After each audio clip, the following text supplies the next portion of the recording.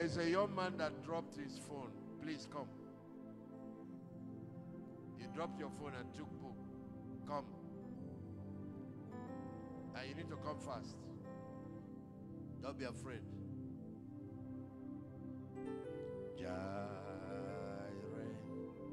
you are enough.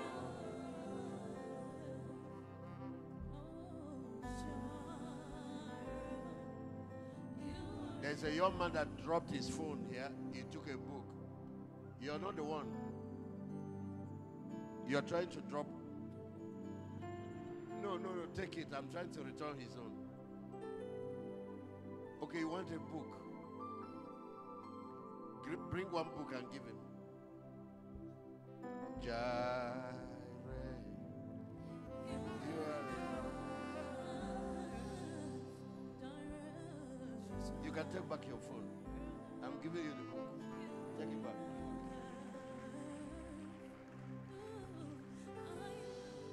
Go and read the book. That's where the secret is. For you, I'm going to pay for your book.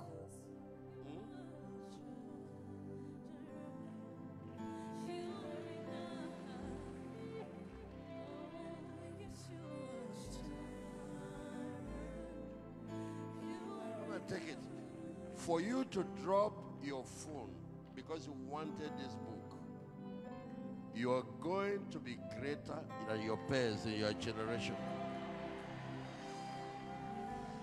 You are going to go through an encounter with God that will change you completely.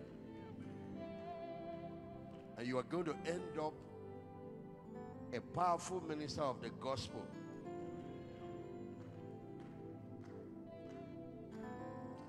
A kapatash.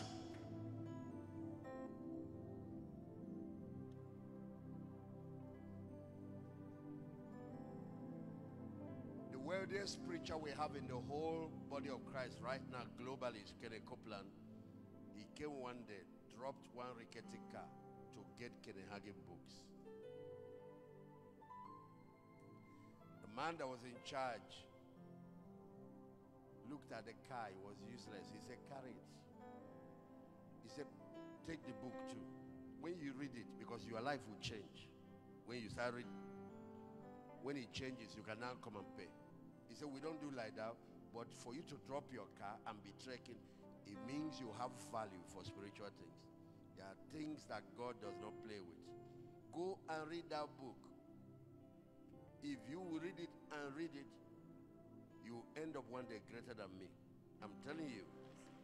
And all the other things you are looking for, all the other things, including money, will be nonsense in your hand. It will just be. Go home. Take your phone.